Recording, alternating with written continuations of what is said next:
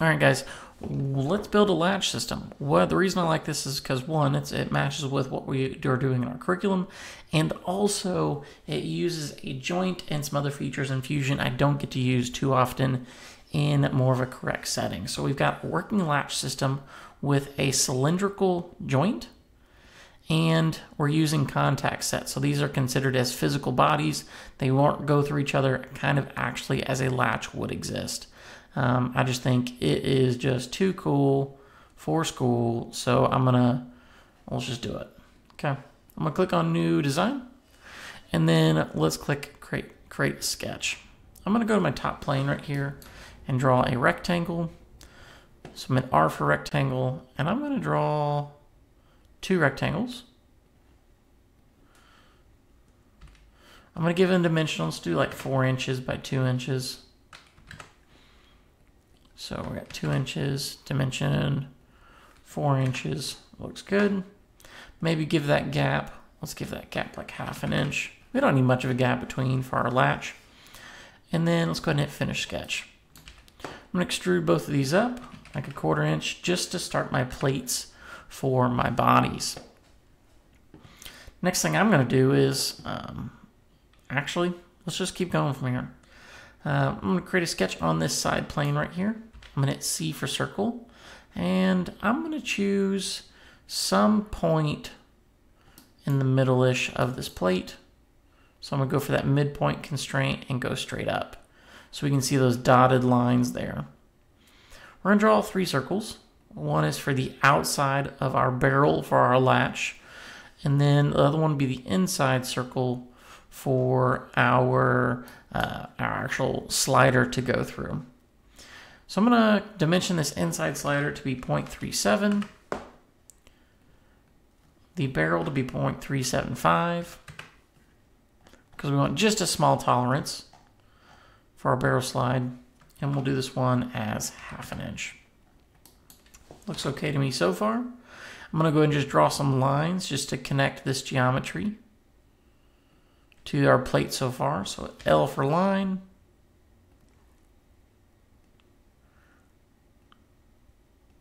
Looks good. I'm gonna go ahead and hit finish sketch. Let's extrude this out. So I'm gonna extrude this out and make our barrel for our slide. We don't want to actually reproduce this on the other slide. You could, but then you would join those 2 bodies together, and we don't want to do that.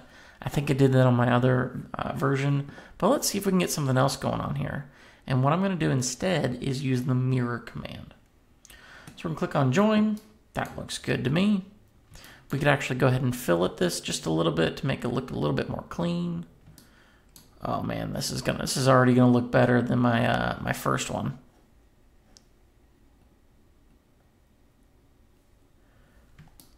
Oh yeah. Oh yeah. Okay, let's click on mirror. Looks good to me. We're gonna mirror some features. That fillet and the extrude. So I click down on the bottom for that one. Let me there we go, full screen so you can see that just a little bit better. So I clicked on features for our mirror. Objects we selected for that mirror was the extrude and the fillet from down below. And the mirror plane we should be able to use our origin planes. And so I'm gonna mirror that. Ooh, you know what? I can't because my mirror plane isn't gonna work. Actually, it would because there's a gap between the 2.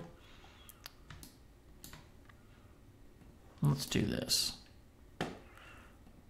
Let's go back here. I'm gonna go back to here. I'm gonna deselect this and just have this one piece. And now I think you know what I'm gonna do. We're gonna create move copy. We're gonna take this. We're gonna create a copy, and we're just gonna move it. Look at that. Boom, more than one way to make the same thing. Looks good to me so far. I'm gonna make that sketch active earlier that we had from this side view right here. I'm gonna hit E for extrude, and this is gonna be our slider. I'm gonna go all the way through on that one. Looks okay to me. And that's going to be a new body. So right now, what do I have? Should have 3 bodies. I'm going to call this my right catch. Let's do right catch. I'm going to do left catch. And then I'm going to do the slide. Okay. We're going to keep editing our geometry before we turn to components, just because that's a clean way to do some of these edits. I'm going to go ahead and make my slide inactive. I'm going to create a new, I'm going to do an offset sketch. So in order to do offset sketch, we need an offset plane. So right click, offset plane, somewhere above our catch. That looks good to me. So let's create a sketch on that plane. And I'm just going to draw some rough geometry for some lines for our catches to go through.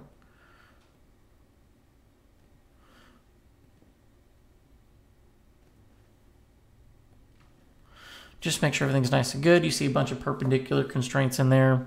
Looks good to me. Just to make sure everything else is good, let's go ahead and make sure we got all the other lines perpendicular. That way they're nice and rounded off. So that looks good. That looks good. I'm just going to drag this over to where this matches that other side pretty evenly. You could throw in dimensions in there, but for what we're going for prototype, and we're not necessarily going for that true design scale. I'm going to remove, look at that, I'm going to remove enough of my barrel catch to that way I can put in my slide. So notice my slide's in there, but I'm not removing anything out of my slide because my slide is inactive. We're going to do cut, click OK. Now, since my slide was inactive when I did that cut operation, notice how it didn't affect anything else. That my slide is still intact and it looks good. Only thing we really need to do now is put a paddle on our slide, and I'm going to do that. So I'm going to make that sketch plane that was earlier, and let's click on that, create sketch plane off of that offset. Go into that top view again. I'm just going to hit R for rectangle, and I'm going to draw a rectangle over where that paddle, where I want it to be. We'll hit E for extrude and bring it down into and join. Look at that. Let's go ahead and thin it out too while I'm at it. And then click OK. So just doing some simple extrusions, we were able to get this latch system to work. Honestly, this looks pretty cool. We can make it look even better. One easy way to make stuff even better is to add some fillets. So I'm just going to add in a very small fillet right there. That makes that piece look pristine. While I'm at it, I'm also going to add in this fillet down here, just to make it look nice and smooth and rounded and welded. While I'm at it, I'm also going to do these 2 fillets just to really bring the piece in. That just looks too good. Okay, so I've got 3 bodies. We can't move them though. Well, why can't we move them? That's because they're not components.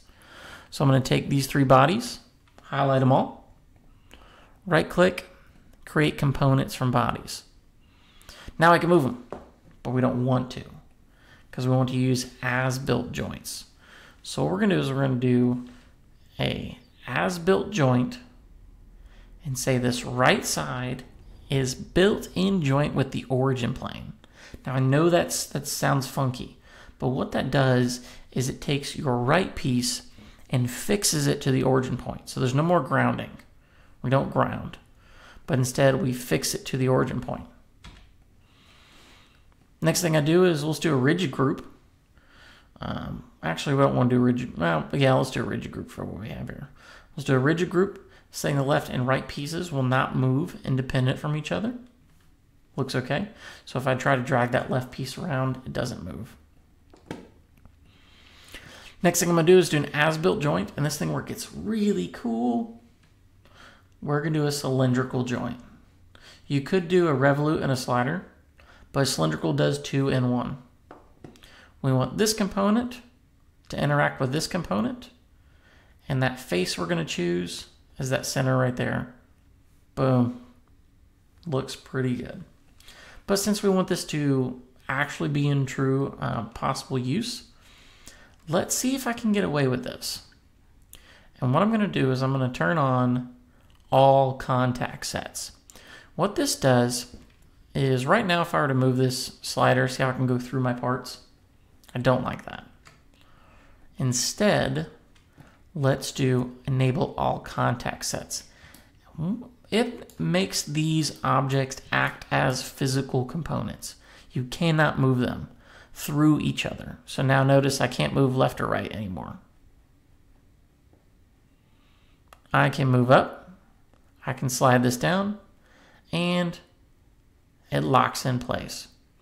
I think this is just a wonderful exercise of using a joint we don't typically use along with contact sets.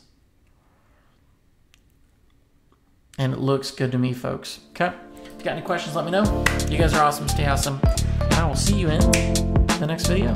Take care.